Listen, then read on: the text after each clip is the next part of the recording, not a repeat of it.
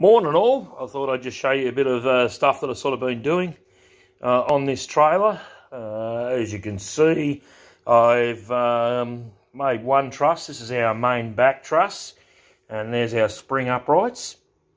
So the 50 by 50 square hollow tube, as it's pointed out by one of the commenters on the last video, what I've done is I've actually put the bracing bars, it's 50 by 5mm flat, or 6mm flat, sorry, across over the top of all three of them, so that's tying it together. And as you can see, we've done the same thing. Because it's lightweight steel, what I've done is I've put a lump of 10mm, 50 by 10mm plate and welded that to the base, and that's actually our wear pad. So if we need to in the future, we can actually weld something back into this.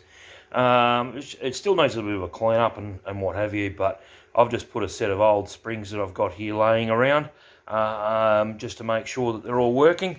So it's going well. It's nice and solid. This is our end structure here.